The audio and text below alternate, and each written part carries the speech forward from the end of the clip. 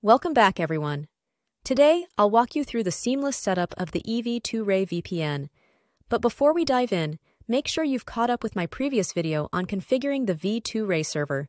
If you find this guide helpful, don't forget to hit the like button, share it with your friends, and of course, subscribe for more valuable content. Now, let's get started. Step 1.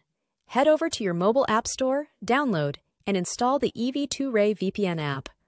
Once installed, launch the app, and you'll find yourself on the home screen. Step 2. On the home screen, if you've already got a config file, simply click on the plus icon and then select Open to import it. Now, navigate to the v2ray label and click on the clipboard icon to import the v2ray server you created earlier. Step 3. If you're looking to use SNI, server name indication, click on the mobile icon to edit the server configuration.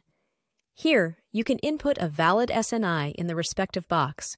It's a handy feature for enhancing your VPN experience. Step 4. Once everything is configured to your liking, hit the radio button to start the VPN. It's that simple. Your online privacy is now in your hands. Conclusion. And there you have it, a quick and easy guide to set up the e-v2ray VPN. If you encountered any issues or have suggestions for future tutorials, let me know in the comments below. Remember to like, share, and subscribe for more tech insights. Until next time, stay secure online.